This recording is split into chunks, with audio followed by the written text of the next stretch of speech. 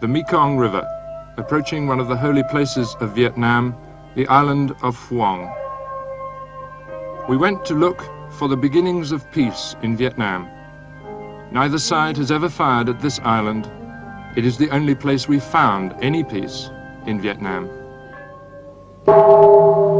This is the only community in South Vietnam without a curfew, and every hour of every day, the members of the sect gather to pray for peace.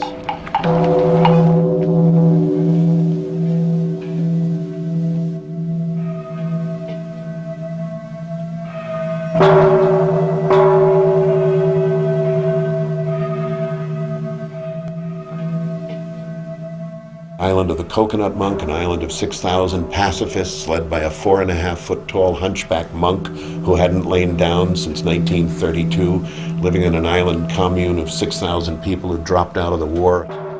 They call him the Coconut Monk because he once spent 7 years in a coconut tree, vowed to silence, praying for peace. In the center of South Vietnam, where there's nothing but war and turmoil, this man, through very curious, if not, almost laughable measures, has an island where there is pure peace, simple peace. The war is all around the island. Patrol boats circle constantly.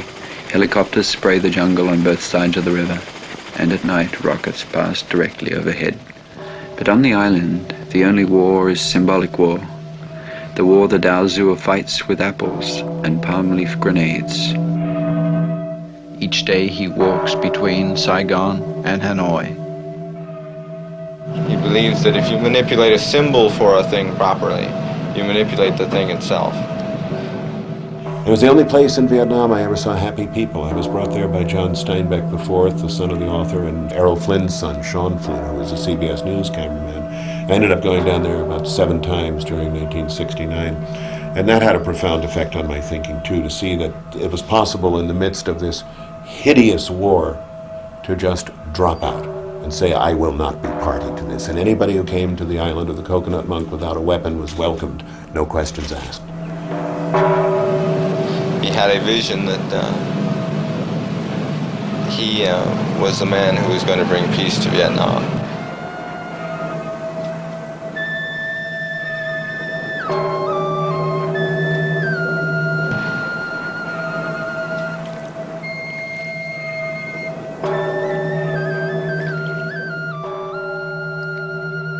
And as soon as you hove into view of it, it's kind of weird because you're out in this brown, muddy Mekong River, and then almost on the horizon you see this Disneyland. Across the river you could hear above the kind of the cacophony of river sounds and odd bits of gunfire and bombs. You just hear.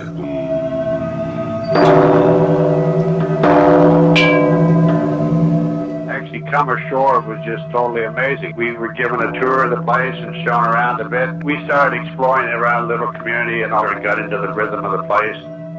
Being taken round to the front of this kind of artificial mountain, which sits underneath these 2 mad towers, where this strange old monk fellow was perched overlooking the Mekong. As soon as you saw him, you broke into this big grin because that's what he was doing.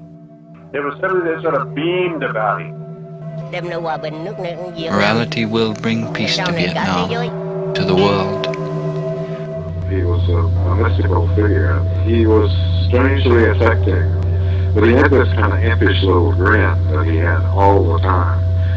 And you just knew here was a man of peace.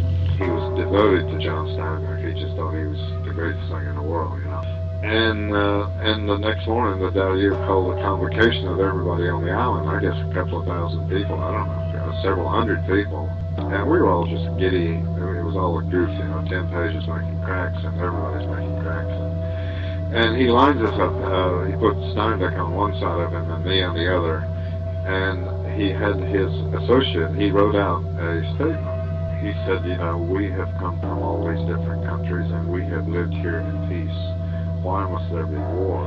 And suddenly it wasn't funny anymore. We realized the spirituality of these people was quite overwhelming. His idea for the island was to build a not just a haven, but a place for negotiations. That's pretty wild for a monk from Quinoa. We had seen how the politicians and leaders were doing it, basically by killing each other, and the Paris peace talks were bogged down on the shape of the table, for example. The South Vietnamese didn't want the Viet Cong there as a separate delegation. It just kept going on and on. And in the middle of all this, the coconut monk had a very simple solution that everybody should come to his island and sit down, and he'd sort us all out. He believed that he could get rationale out of the leaders of the various sides in Vietnam. They were all supposed to come and meditate and then meet on the island and hold fruitful peace talks. To this end, he built this stupendously beautiful weapon. In terms of a table, it was just the most beautiful thing I've ever seen. The coconut monk says, no, you get this 8-sided table with a yin-yang symbol, which just happens to be, overlaid with the map of Vietnam. And we thought it was a great idea. What he was trying to do, I think we embraced totally, because it was so weird. And because it was weird, it might be possible. The fact that we wandered around with a camera or 2 cameras or whatever all day long taking pictures, to them, they thought that was beautiful because we were going to show the rest of the world how beautiful they were.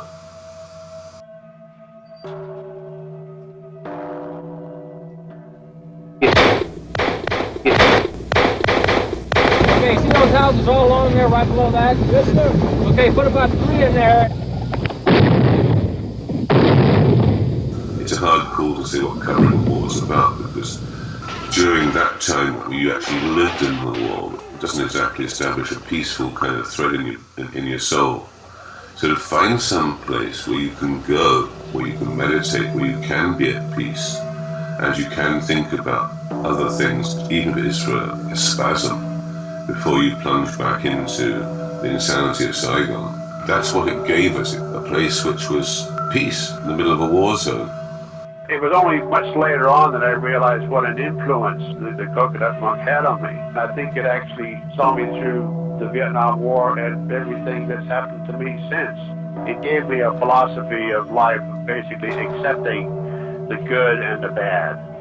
There's a leaf falling in the forest, and it was a beautiful leaf. That's how I look at it. And it's nice to be able to go back and see that leaf again in some of its splendor.